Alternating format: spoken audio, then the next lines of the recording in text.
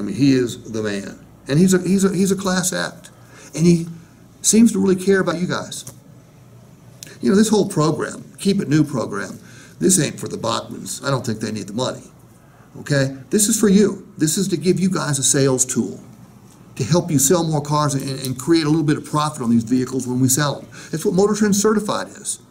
There's 52 MOTORTREND certified stores in the country. You know why there's not any more? Why? Most dealers won't make the investment to do it. And the investment is literally in the sales team. Because it costs money to certify these vehicles. He doesn't need to do that. Keep It New, he doesn't need to do that. But he's created these programs, which literally are sales tools. Who uses the sales tools? Salesman. Yeah. Look, David Gillum, one of the best GMs in the entire country. Will Baxter, one of the best GMs in the entire country.